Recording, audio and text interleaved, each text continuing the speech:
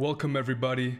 First of all, I want to say thank you so much for the positive feedback on my first video on the channel. I didn't expect such great feedback, and finding like-minded people online who are interested in ancient samurai philosophy and applying it to the modern world, it really means the world to me, so thank you so much at this point from the bottom of my heart. So without further ado, in today's video I want to talk about the importance of discipline according to Miyamoto Musashi. And according to Musashi, there is no shortcut to becoming a master in your skill. And he writes in the Book of Five Rings, temper yourself with 1000 days of practice and refine yourself with 10,000 days of training. And these big numbers show the level of discipline and dedication to his way of the sword. And having read that in the Book of Five Rings, it does not surprise me that Miyamoto Musashi has never lost a single fight in his life.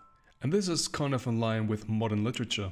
For example, I found this book called Outliers by Malcolm Gladwell, and he talks about that it takes 10,000 hours of intense practice to achieve mastery of complex skills and materials. And when we look at the best of the best, whether it's in music, sports, business, it pretty much confirms what Musashi said.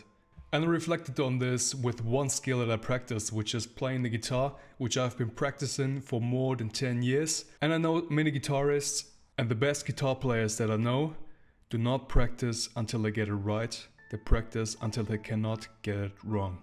And this is the one thing that differentiates the good from the best. So how can we apply this to the modern world? And I know from experience that it can sometimes be very difficult to stick to something and to really put in the practice. Because in the end of the day, it all comes down to consistency and to really sticking to what you've set into your mind. What really helped me was to hold myself accountable with journaling. This really helped me to see on paper whether I've practiced or not. And I do this every day, and by the end of every month I can see whether I put in the work or not. This is how I tried to implement Musashi's advice in my life.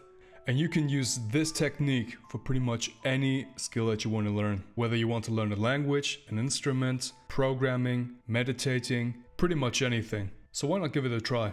How do you stay disciplined in your life? Have you also developed your own technique? Let me know in the comments below. I would be interested to read those. Thank you for tuning in.